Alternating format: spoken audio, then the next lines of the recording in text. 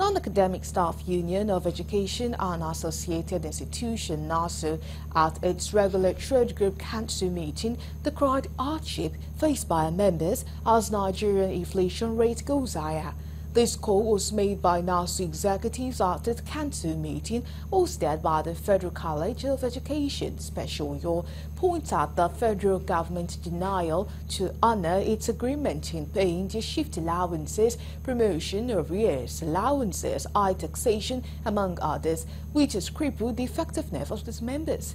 The National Trade Group Secretary, who also debuts as the Deputy President, Ogumokun Samuel, charged President Bola Tinubu to look into new minimum wage discussion as 15 states are yet to implement 30,000 naira minimum wage, while a greater number are yet to grant wage award to their workforce as this action brings more hardship to the citizen.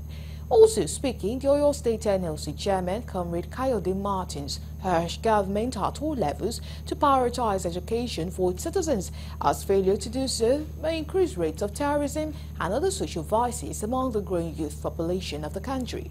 In his welcome address, Comrade Badmus Tululokbe, the host, urged the federal government through the Ministry of Education to increase funding for tertiary institutions in the country. Realize the key role of education as the driving force of development in the modern world, and as such allocate a good part of annual budgetary allocation to education.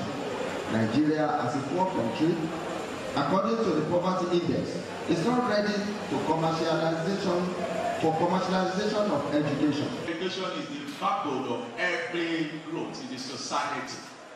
In any government, any institution, any society will neglect education, they are toiling with their future. The damages done days past is what brought us here.